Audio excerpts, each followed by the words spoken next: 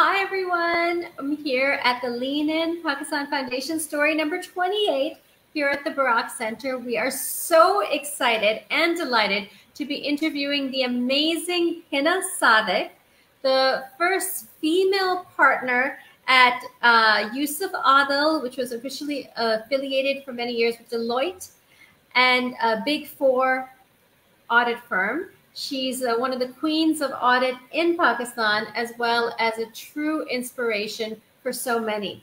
And today we're going to learn about her journey through the corporate circles to reach such high heights, as well as how she supports and has created a sisterhood of other women through the Lean In Pakistan ICAP circle, of which she's chairing. And essentially, ICAP has a women's wing that she founded and co-founded, and this circle is functioning in bringing the Lean In Pakistan tools and Lean In tools to bring women together in this sisterhood. How are you, Hena? I'm doing very well, Alhamdulillah. Tara, how are you? Fabulous. And a belated Eid Mubarak to you, of course. Khair Mubarak to you. It was a long break. Yes, they definitely gave those of us in the corporate world time to reflect and spend with our families, which was very, very kind. So anyhow, today we are going to focus on you. You are quite the star, and everyone is dying to learn how Hena Sadiq became Hena Sadiq. And so do tell us what it was like for you as a little girl. Did you grow up in Karachi? Yes, I did. Born and bred in Karachi. And as a little girl, did you say at birth, I'm going to be an auditor? Or how did that story unfold? No, it didn't unfold quite that way. But yes, I was an ambitious girl from the word go. What I was very, very lucky with is that Allah Ta'ala blessed me with a set of parents who wanted nothing but the best for their little girl. I come from a very conservative Maiman family, but my father, unlike in those times, was brought up in a convent and with American and Canadian pastors. And that gave him the kind of vision that a lot of men in our family never had. So from the word go, he was always, and he always had this idea, which everyone actually buffed, that, you know, his daughter is almost going to be as equal as his son. So it was his support that gave my dream the wings to be where I am today. So he encouraged me all the way when I wanted. Can you hear me, Tara? So yes, 100%. so my father and my mother also supported him. She was begrudgingly in the initial years, but later on she became a part of the team, and both of them together sort of harnessed my journey through. They faced a lot of opposition from the family, but whenever their expectation of me was only to, you know, concentrate on my studies, do well in life. As long as I was happy, they were okay with it. So whether I wanted to become a doctor, which was my earlier dream, and then I chose chartered accountancy, which was a very, very grueling profession for a woman in those times, they were with me throughout. And when in those days, you know, going to Korangi and Landi and places like that, which were unheard of for women. And when I used to come back home and I used to tell them that now I've been posted to Landi, and my father would not bat an eyelid. And he'd say, "Bas Aital Kursi pad ke jana. Just say your prayers and you go. And, you know, fly." He was very, very proud when I qualified my my exams. Now, obviously, so that's about my journey. I too, as you know, come from a very conservative Maiman family. And hearing your journey, I think the audience may not actually appreciate how significant it is that your family is letting you fly to Landi or be posted there or so forth. It's actually quite remarkable with such backgrounds as ours. Yes, it's a very conservative background, especially when I talk about the times when I was studying. I was the only girl. I was the first girl ever in my entire family to have appeared for O levels exam. Now it is a very ordinary thing, but in that time, it was nobody had even heard of the O levels in my family. I was the first one ever. Then, when I went into college, a co ed college, no girl before me had ever gone to a co ed college. To the extent that some of my cousins actually disowned me who were studying in that college, and they would never acknowledge that I'm Your, related to them your in any way. male That cousins, is the obviously. kind of, yes, that is the kind of conservative background that I'm talking about. And I could only do it, Tara, because both my parents were relentless in their pursuit of my education. To them, I could have wanted to go on the moon, and they would have, if they could, they would have granted my wish. So, and that in itself is also quite remarkable, because people seeing you Yes. today, a partner at a big four audit firm, is no joke.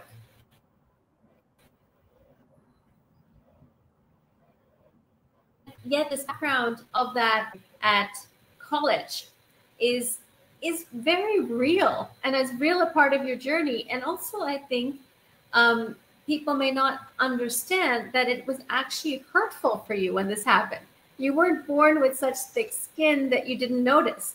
When you were on campus, even if you were above it, you didn't like that you weren't. I'm sure it was painful. No, not really, because when my parents had always taught me one thing, that whatever we're trying to do is against the norm. People are going to talk, and those are not going to be pleasant things. But it is your journey, and it is your goal, and you have to concentrate. And we are standing behind you. If you have any problem, come to us. We will try to resolve it for you. If anyone hurts you, don't be hurtful in revenge. Come to us and we will sort out the issue. So they gave me that kind of an environment in which I could flourish as a person.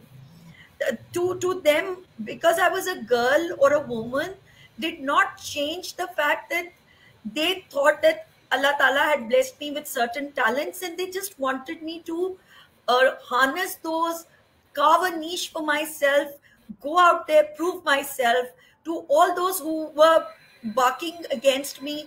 They always used to say they don't matter. What matters is your success, your journey, what you will achieve in the end. And that is so remarkable in itself. I think that, their upbringing of you Yeah. is truly aspirational and inspirational. Hina, as you talked about the obstacles that your parents faced, can you shed a bit of light on that as well? You see, again, because I think we have an international audience, I would just like to explain how conservative my family background was. In our family, girls normally get education till 14th grade only, and then they get married, and then they have kids. A lot of those relationships are not pleasant. Then when my parents decided that no, they are going to break the norm and they're going to send me to a college or to a professional education center, uh, it- in other parts of the world, I'm sure, where women, by the way, I stood first in my high school exams in my whole city, in the entire city of Karachi. I'm a position holder in the high school exams. So normally, when people achieve that much, people around them appreciate it, encourage it, and my parents were always subject to who's going to marry her because she's so educated. Who's going to marry her? And my parents always used to laugh and say that whomever wants to marry her will have to, match her talent. We are never going to short sell her on the name of marriage, which was in itself a big thing in our part of the world, and especially in our families. And today, the thing that Tara, that has changed now is that a lot of young girls who are actually daughters of my friends and my cousins who got married early now look up to me and come to me for career advice. And they tell me that, we want to be like you, and what route to take, and what schools to attend, and all the rest. So that is the change that even one individual can bring to the lives of so many people around them. So, it is always said now that when you educate a boy, you educate an individual. When you educate a girl, you educate an entire generation. So I think that is so true, that an educated woman and an educated girl, and a well placed girl, can open so many doors for other women who are lined up behind her.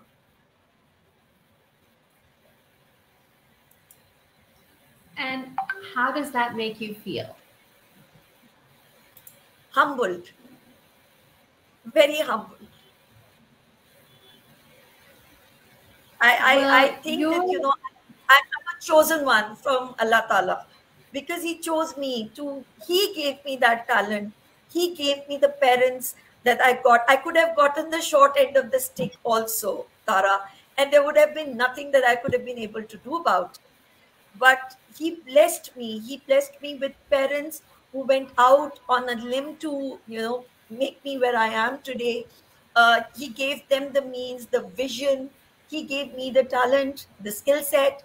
uh, I just feel blessed, and I feel very, very humble. well, you are blessed. Can you talk a little bit about how you then built your own personal life and how that happened, how that part of your journey? My personality, obviously my parents, my No, teachers, the personal life. everyone, my education. I'm saying you're Oh, my married. And so personal life. yes. No, no, no. Again, that's a story that can take another session. But yes, I was married once, but not happy in that relationship. So I chose to walk out of it. Again, the financial independence that I got because of my qualification and my job enabled me to take that decision, and to, because again, in my opinion, Allah Ta'ala did not give me this life to be miserable. So I took that route where my self-respect and my existence was not questioned. And today, when I look back again, that was a phase of my life that taught me again a lot, taught me a lot of humility, problem solving. And today, I, alhamdulillah, I have a cat who's like my own child. And I have a wonderful circle of friends who've been with me through thick and thin. I have friends whom I can share my grief and sorrow and problems with. I found Allah Ta'ala on the way also. I pray better now. I try to be a better Muslim. So all that came through very, very dark times in my life. And I believe that, that strength that I got from Allah Ta'ala during that journey is again helping me today also. I think that that is such an inspiration. How your courage, how your courage and your absolute convictions have been so important to your choices. How you have actually made life choices by your parents. How has Yes, but that is very true, Tara. how has the lean in concept of leaning into your career, fulfilling your dreams and ambitions, being unapologetically yourself, how has that gelled with you? Because you seem such a true lean in woman.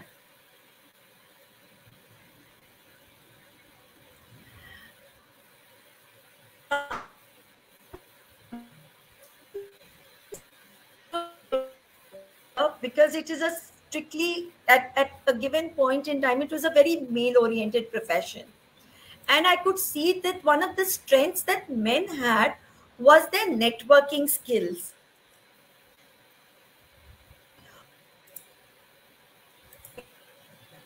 Out their comrades in need. When I joined, I looked for that circle of sisterhood. And even during my difficult times and even during my career times, the lean in, now it has become a concept, and now that I've gotten to know about it, but in a very informal way, the women around me rallied to, give me that kind of quiet strength to be able to combat those things on a daily basis. One of my teachers, uh, to date, I'm still in contact with her, and she, was so instrumental. And today, when I am in a position where I think I can do something for the women, for the girls working with us, I to sort of try to create that circle where they feel comfortable discussing their problems, their aspirations, their dreams, and I can, sort of guide them or nudge them in the right direction, telling them from my own life experience what they should be doing, what is the better path for them, guiding them through. So it's a wonderful thing to be a part of this kind of a sisterhood and this kind of a system. And with ICAP, where you're one of the founder members of the Women's Wing, and of course you chair the Lean in Pakistan ICAP circle, which is for women in ICAP, who you're available for and available to help. How does having women in your profession give you a strength? Because you are one of the very first to reach your level. So most of the other women there, most are looking up to you. So in a circle which you chair, do you gain any strength from them as well?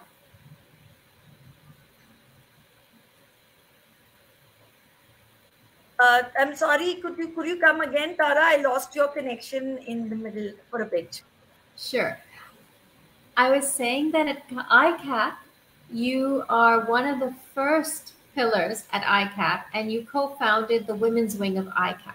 And you chair the Lean in Pakistan ICAP Circle, which is a sisterhood of women in ICAP who you bring together for being there for each other. Since you're one of the most accomplished and at the upper echelon of achievement in the audit field as a female, in your circle, most of the other women are looking up to you. So, in such a circle that you're chairing, are you gaining any strength from them as well? Yes, Tara. Every time I meet younger individuals in my circle, it's such a delight and it's like a breath of fresh air. And I think that's what keeps me going also. They come with such high hopes and such bright ideas.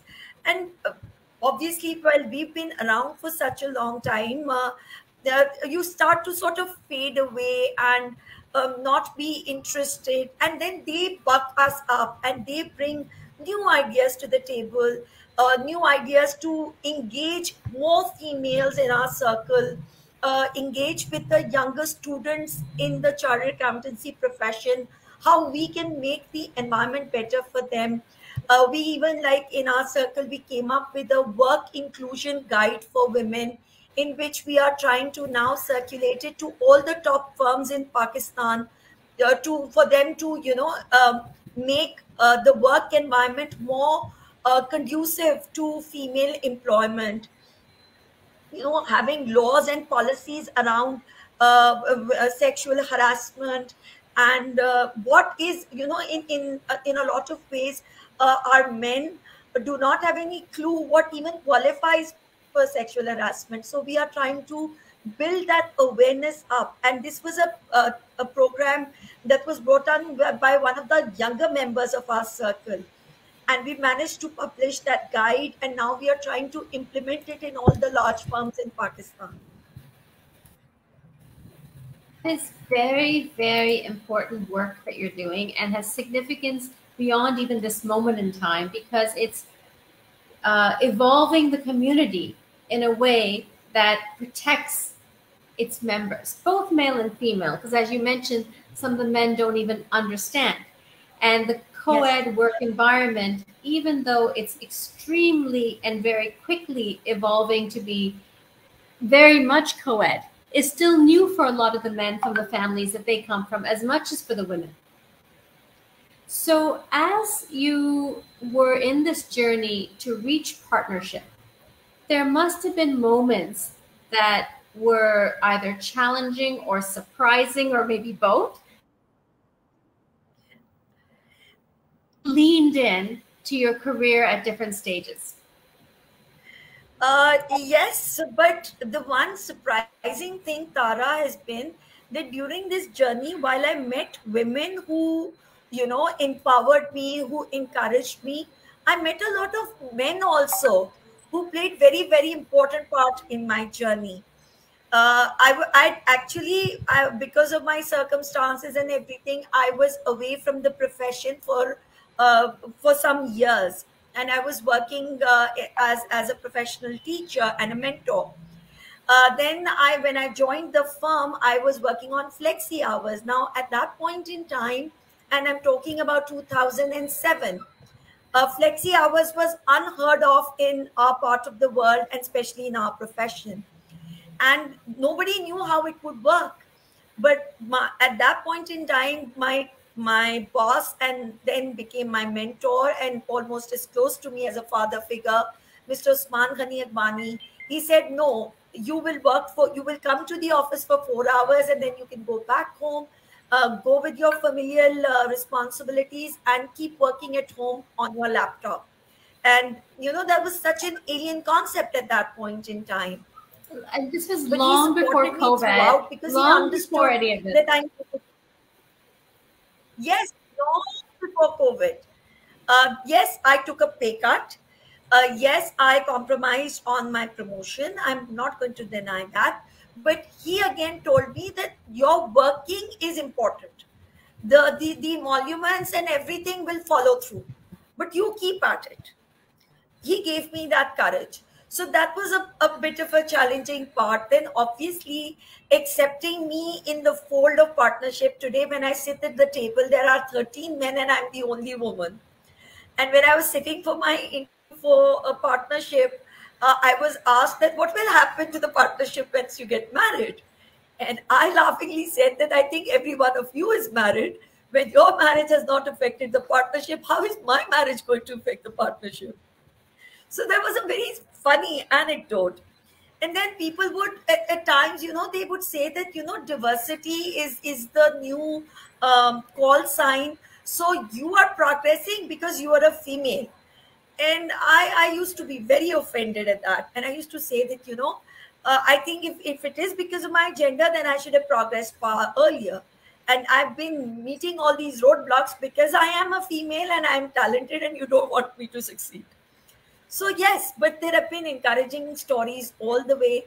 Today, when I look back, Tara, it has been a journey full of life, experience, colors. After all, black is also a color, isn't it? Absolutely.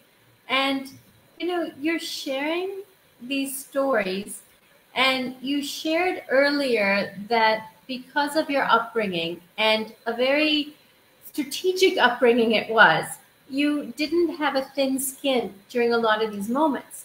In fact, you always had a way to defend yourself, to explain yourself without explaining yourself, ways to really clearly let it be known that you were a professional first and foremost, and you knew your worth and value.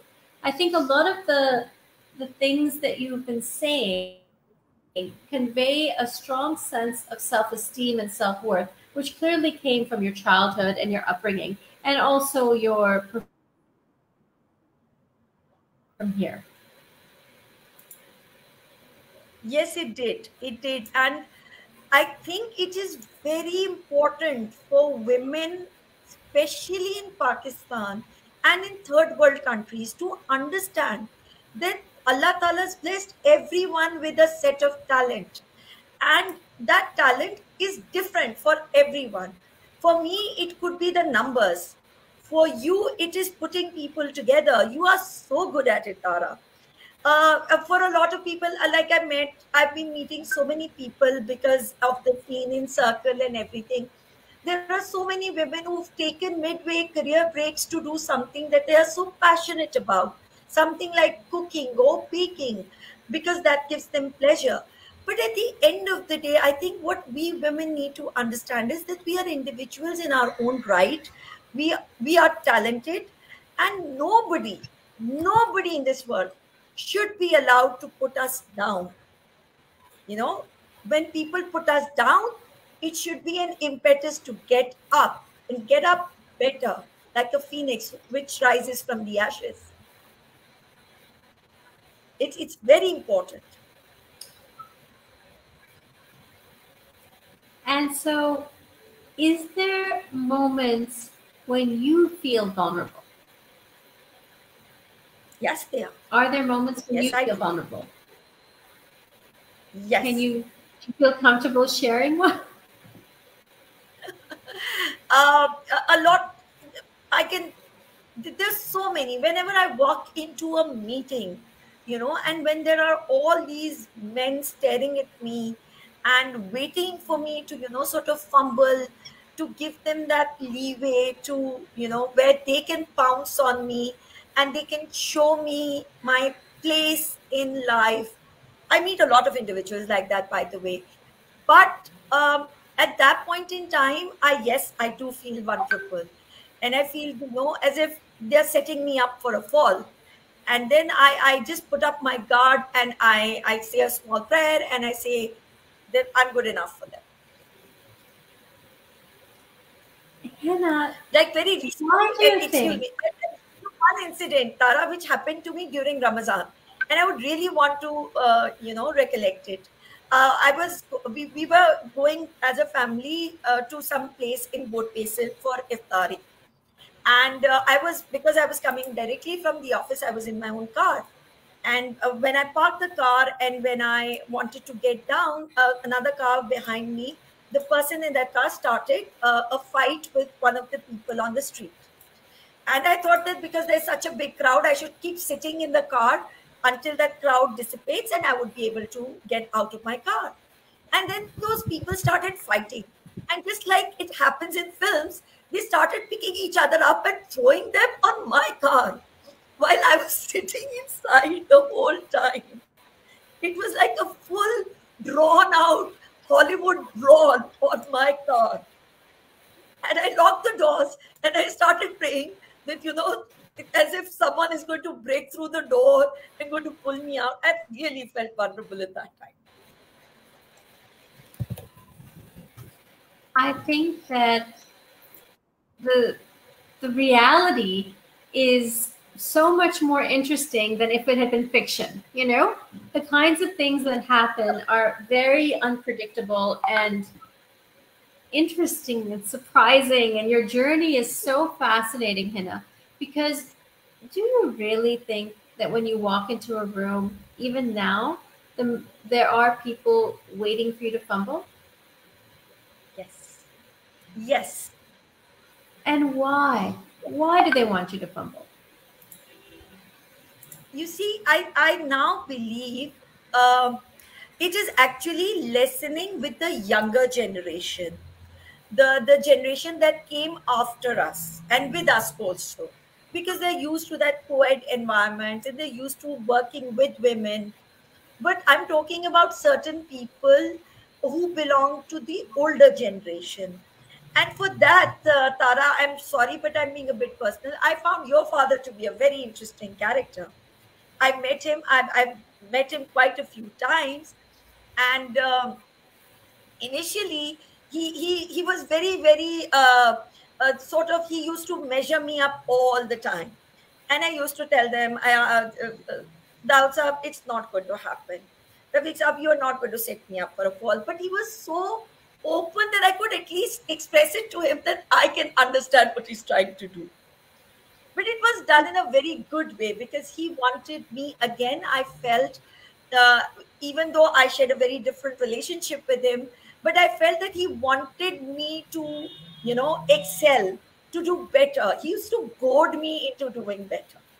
Yeah, he was one of the biggest feminists you could ever meet globally, not just Yes, here. And he was very proud yes, of you and fatherly towards you and encouraged you. And he definitely used to say you'd have 45-minute meetings with him, mentoring you and spending time with you and encouraging you. And definitely he favored you a lot with work as well because he just wanted you to excel in a fatherly way. yes. Yes, yes, we shared a brilliant camaraderie, and I used to look forward to our meetings. And I No, would always call him that you look like a teddy bear, but you've got claws. no, he's definitely a man who built many, many, many leaders, women Yes, like yourself, but also many, many leaders. He knew how to bring out the best in an individual, personalized to that individual so that they could soar. And he saw unlimited heights for each individual. It was quite an extraordinary, yes, extraordinary. But where do you go yes. from here now, That's Hina? so What's next for true, you? Tara. That's so true. What's next for you from you've achieved so much?